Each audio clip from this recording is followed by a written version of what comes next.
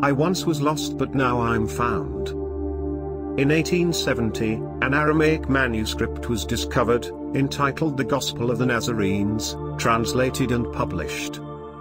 This ancient scripture, hidden away for centuries in a Tibetan monastery, seems in every respect to be identical to the work by the same title, that was known and widely quoted from in the 1st century by the Church, but then lost.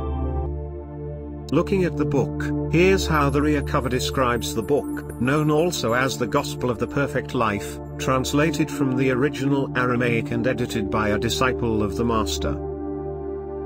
This is one of the most ancient and complete of early Christian fragments, preserved in one of the monasteries of the Buddhist monks in Tibet, where it was hidden by some of the Essene community for safety.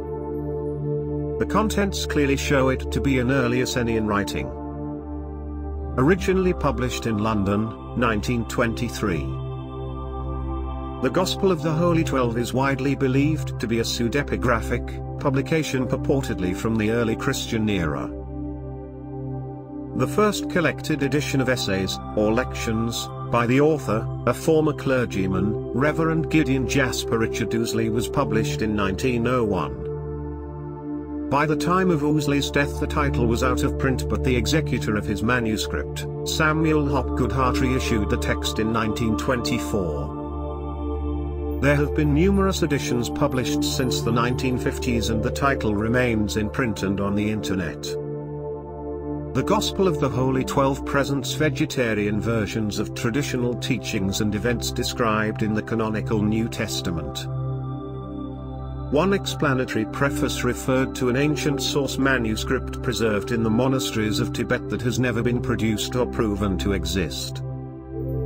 In subsequent editions, released during the early 1900s, the anonymous editors revised their claim by stating that the text was communicated by departed mystics in dreams and visions of the night.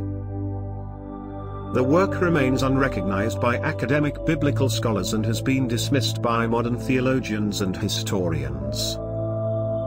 Regardless of its believed origins or its animal rights claims, there are parts of the book that ring very true for me. Especially the parts about the mother and the idea that this could be the mystical cue source for the synoptic gospels.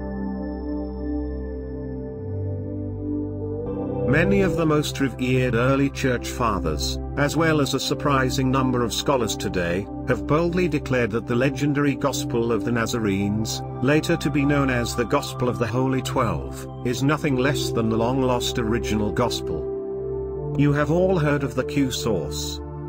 This is the designation for a gospel that no longer exists, but many think must have existed at one time. Because 19th century scholars found fragments of such an early Christian composition embedded in the Gospels of Matthew and Luke, this may very well be the long-lost cue source now found. Legend holds, it was collectively written by the actual 12 apostles in the period immediately following Christ's death, and that all of the biblical synoptic gospels are based on this writing. For nearly 2,000 years, all we objectively knew of Jesus came to us primarily through the biblical gospels. And yet, for all this time, a great and enduring enigma has loomed over these lofty works. In the 4th century, the ruling authorities of Rome decided which of the countless texts, based on Christ's teachings in circulation at that time, would make up the present-day Bible. This was now deciding once and for all. In effect, it said which works were to be judged as authoritative and which were not. This decision, unfortunately, carried the undeniable taint of political compromise, and the bishops making these decisions were doing so at the direct command of the Roman Emperor. Their future financial and social well-being was, and everyone agrees, entirely under his control. It has been whispered ever since the 4th century that much of the true message of Jesus was edited out at that time, due to the oppressive and theologically obtuse influence of Constantine. The Christian scriptures that failed to be admitted into the Bible were then outlawed, collected, and destroyed. Prior to 325 AD, many of the early church fathers had included in their writings mention of an earlier gospel that they claimed in near-perfect unison with the synoptic gospels. Matthew, Mark, and Luke had all been based on this earlier writing. For nearly 2,000 years, historians considered this work to have been irrevocably lost, but in 1870 a forgotten copy was discovered, hidden away in a Tibetan monastery, and was quickly translated from the original Aramaic. It was published this time as the Gospel of the Holy 12. This work was translated into the Old-style King James English by Reverend G.J.R. Ouseley. The work was quickly rejected, however, and considered blasphemous by the Church. This sacred text, now here available for all to read, constitutes evidence that such a collective testimony not only was composed, just as reason suggests it would have been, but has successfully survived the centuries after all, even in spite of whatever political forces that might at one time have been aligned against it. It seems as if the authorized Gospels in the present-day Bible are all various edited versions of the Gospel of the Holy 12. Some material originating in this text has even found its way into the biblical books of Acts and Revelations. In many ways, while reading it, the familiar age-old message of the Bible comes through as always, but then one is suddenly jolted upright, reading startling passages that directly defend the very non-Western traditions of reincarnation, the female aspect of creation, and compassion for all creatures, along with the equally unfamiliar tales of Jesus studying various mysteries and wisdom traditions in India, Persia, and Egypt. In many places, then, what is written in this text contrasts sharply with the familiar story and message in the authorized Bible. It teaches strict and uncompromising vegetarianism, describing how Jesus' anger at the temple was not merely directed at the financial business going on there, but was specifically over the selling and slaughtering of sacrificial animals in the temple, which was supposed to be a house of prayer, but had been changed, he cried, into a slaughterhouse. The idea that Jesus might have felt outrage at seeing the cruel carnage of innocent creatures in the Holy Temple seems fully consistent with his character as we have collectively come to imagine him. This is also an interesting variation of the money changers event and comes across as a more plausible occurrence. The Gospel of the Holy 12 claims that one of the primary reasons Jesus was so adamantly condemned by the religious authorities of Israel was because he advocated an end to blood sacrifices at the temple. To bring an end to these sacrifices, of course, would have completely undermined the financial livelihood of much of the temple priesthood, and they would have seen Jesus as embodying a personal threat of great consequence. In effect, he disrupted their financial and spiritual foundation, an act more certain to elicit intense opposition from the Judaic priesthood than could scarcely be imagined.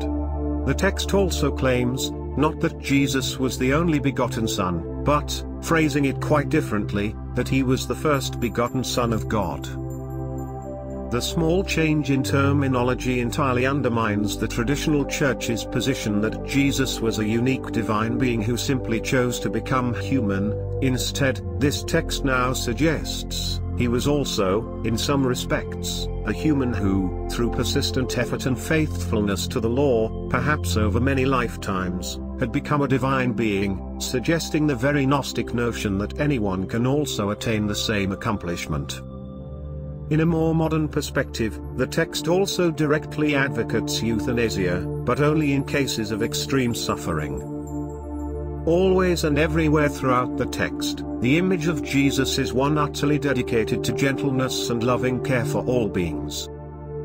Many scenes involve Jesus rebuking someone for cruelly or inflicting pain on others' beings, whether people or animals. The Gospel of the Holy 12 declares that in order to achieve eternal life, the law must be fully obeyed. In this respect, this text shows us a very Essene Jesus indeed, with his unequivocal focus on the law that must be obeyed. But the law, to this Jesus, was not altogether the same law written in the Hebrew Old Testament, but rather a universal law pre-written into the inner being of man. Jesus claimed the law given by Moses had been altered, betrayed and adulterated by the priests of Persia during the Jewish people's captivity there. The true law given by Moses was, this scripture maintains, the same ancient law that is pre-written in the hearts of all men, the law of love and the unity of all life in the one family of the All-Parent. This work teaches that living in accordance with the inner law is the key to salvation, eternal life, and the kingdom of heaven. It teaches that if one experiences the death of the soul, it is not because one was condemned by God or anyone else, but by being self-condemned. Whatever the evildoers suffer after death would be that which they themselves created in their own unconscious souls prior to their deaths by betraying the law, the sense of right and wrong, that is pre-written into our inner being. The Gnostic Gospel of Thomas, Gospel of Philip, and Gospel of Truth found at Nag Hammadi, reconciling and integrating the dual nature of all being is a main focus of this text. God is repeatedly called not Father, but the Father-Mother, or the All-Parent. His attributes are repeatedly described with equal but opposite word pairings such as love and wisdom, head and heart, soul and spirit, within and without, right and left, and male and female, or the oneness of the divine pair. But by whatever name, is constantly being mentioned, advocated, and described and declares that salvation comes through the reconciliation and integration of these two primordial elements of being. This ancient manuscript claims in no uncertain terms to be the same work composed by the 12 apostles, and, in fact, it makes an intriguing and compelling case for being just that. Its antiquity seems beyond question, as this 19th century text contains words, phrases, and concepts identical to those found in the Dead Sea Scrolls, and the Gnostic Gospels of Nag Hammadi, which were only unearthed in the 1940s. The text therefore cannot, as these connections prove, be anything but authentic. The big takeaway here for me is the distinctive feature that includes the belief that the Holy Spirit is Jesus' Divine Mother. Not to even bring up the vegetarian concept of the Essenes and of Jesus. That will be another day. To finish, I'll share the Mormon perspective. Mormonism has a number of scriptures that support the idea that assorted parts of the Bible were corrupted through time, and that these corruptions would be corrected by new finds and revelations in the latter days. Here's one such scripture.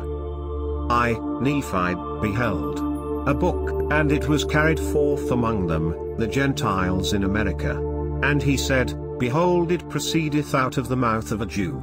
And the angel of the Lord said unto me, Thou hast beheld that the book proceeded forth from the mouth of a Jew, and when it proceeded forth from the mouth of a Jew it contained the fullness of the gospel of the Lord, of whom the 12 apostles bear record. Wherefore, these things go forth from the Jews in purity unto the Gentiles, according to the truth which is in God. Mormonism holds that the version of this Bible that has been passed down to us through Roman-era Rabbinic and early Catholicism has many plain and precious things taken out. The Mormons hold that parts may still exist in Tibetan libraries and other buried locations.